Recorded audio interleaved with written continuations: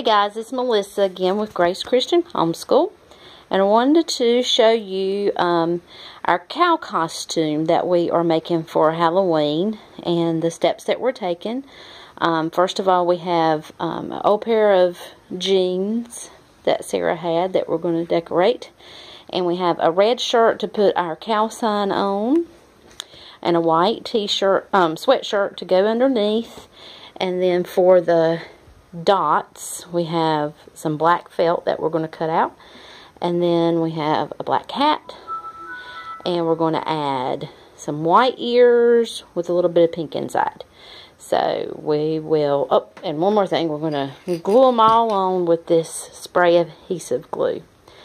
So we'll show you what our next step is. Okay, step one done. The shirt, well, not quite done because we're going to put a sign on the shirt, but alright, and flip it around, Sarah. So we did just the front and the back arm pieces. Alright, next step, the legs.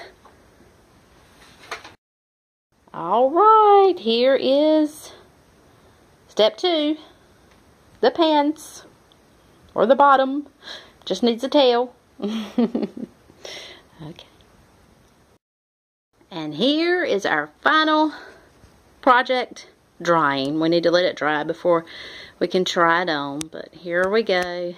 Our hat, head, and shirt. And oh, wait a second. Our head fell off. Eat more chicken. Oh yeah, we forgot the finishing touch. The boots. Ta-da! The hooves. Right? Right. Alright. And then we will come back when Sarah tries it on for Halloween. And here is our final project.